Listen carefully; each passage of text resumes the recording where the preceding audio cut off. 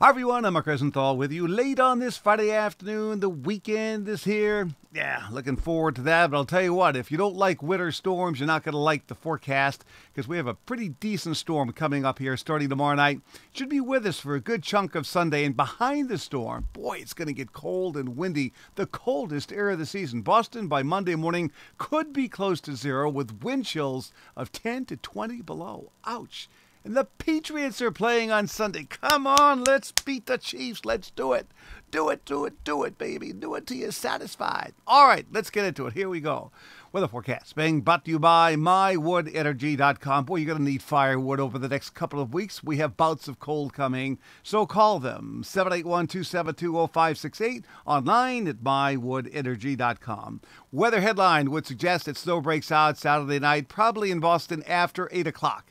Then it will be going over to sleet and freezing rain, and I think it's all rain. In Boston by 8 o'clock Sunday morning, it's raining with temperatures above freezing, probably very close to the 128 belt. Once you just get north and west of 128, probably freezing rain and sleet. And then in the Worcester Hills and points north, mostly snow. But it will be going back to snow in Boston by midday on Sunday with rapidly falling temperatures. Bitter cold and wind will follow this storm. Let's look at national temperatures. It's running in the 30s, near 40 in Boston as of late this afternoon. But look at the minus 25 line, south central Canada. Lots of cold coming behind the storm. And it's cold in eastern Canada. This is where our air is going to be coming from. By Sunday afternoon, as the wind turns north, this cold is going to be draining.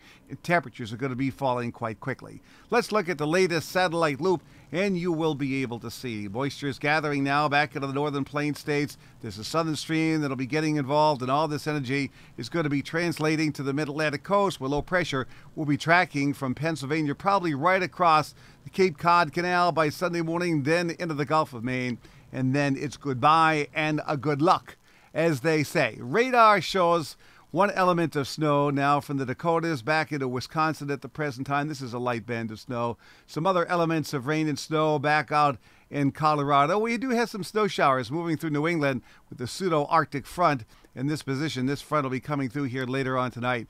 Behind that colder air is coming in for tomorrow. So let's jump to it, folks. As they say, by 7 o'clock Sunday morning, we have low pressure in southeastern Pennsylvania. This black line is a coastal front.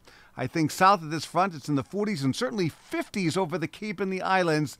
And in the greater Boston area, it will be mild. It will be in the 30s, but just northwest, probably 495 points north and west.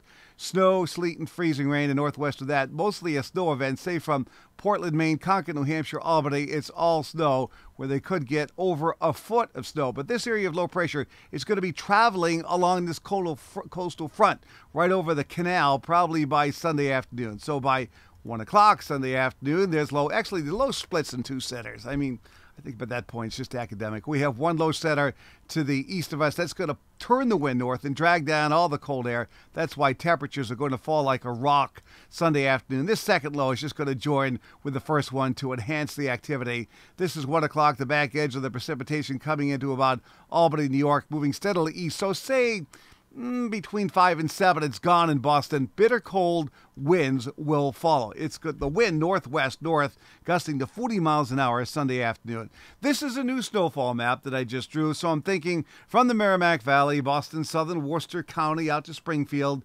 6 to perhaps as much as 12. Don't just look at the 12, look at the 6 to 12.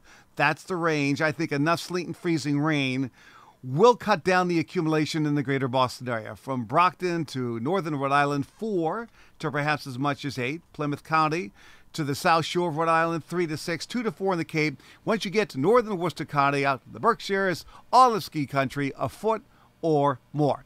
So basically, the forecast goes like this. Overnight, just a chance of an evening snow shower, clearing and cold overnight. It'll be 15 to 23. Tomorrow, lots of morning sun, the decreasing clouds. It'll be cold, temperatures in the 20s. Snow will break out tomorrow night after 8 o'clock. It'll be in the 20s. It'll snow hard for a time tomorrow night. Then the wee hours of the morning, the snow is going to change to sleet and freezing rain. It's all rain in Boston early, probably 6, 7 o'clock, 8 o'clock. It's raining in Boston, temperatures jumping into the 30s. It goes back to heavy snow by or before midday with rapidly falling temperatures. The storm is done before 7 o'clock Sunday evening. Windy, bitter cold at night, so you better get out and clean up before then because everything's going to be a sheet of ice. And on Monday for Martin Luther King Day, it's going to be sunny, windy, bitter cold, only 5 to 10 above zero. Of course, we'll be around throughout the weekend. We'll keep you posted. For now, I'm Mark Rosenthal.